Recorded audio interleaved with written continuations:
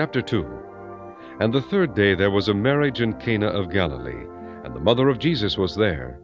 And both Jesus was called and his disciples to the marriage. And when they wanted wine, the mother of Jesus saith unto him, They have no wine. Jesus saith unto her, Woman, what have I to do with thee? Mine hour is not yet come. His mother saith unto the servants, Whatsoever he saith unto you, do it.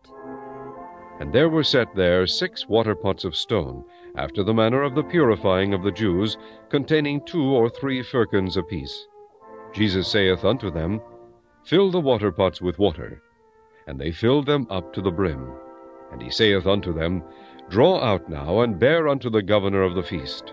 And they bare it.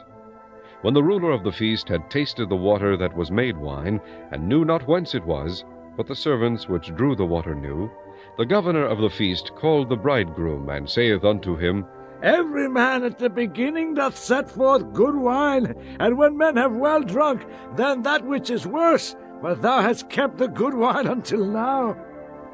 This beginning of miracles did Jesus in Cana of Galilee, and manifested forth his glory, and his disciples believed on him.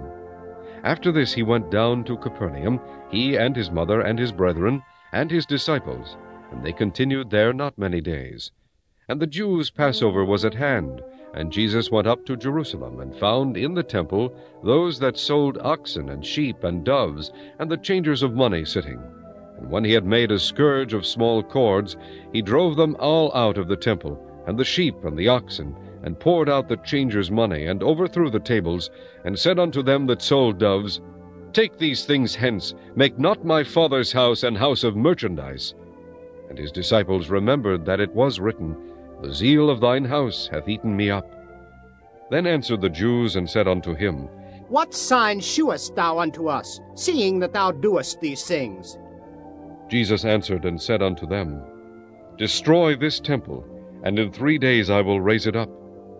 Then said the Jews, 46 years was this temple in building, and wilt thou rear it up in 3 days? But he spake of the temple of his body. When therefore he was risen from the dead, his disciples remembered that he had said this unto them, and they believed the scripture, and the word which Jesus had said. Now when he was in Jerusalem at the Passover, in the feast day, many believed in his name, when they saw the miracles which he did. But Jesus did not commit himself unto them, because he knew all men, and needed not that any should testify of man, for he knew what was in man.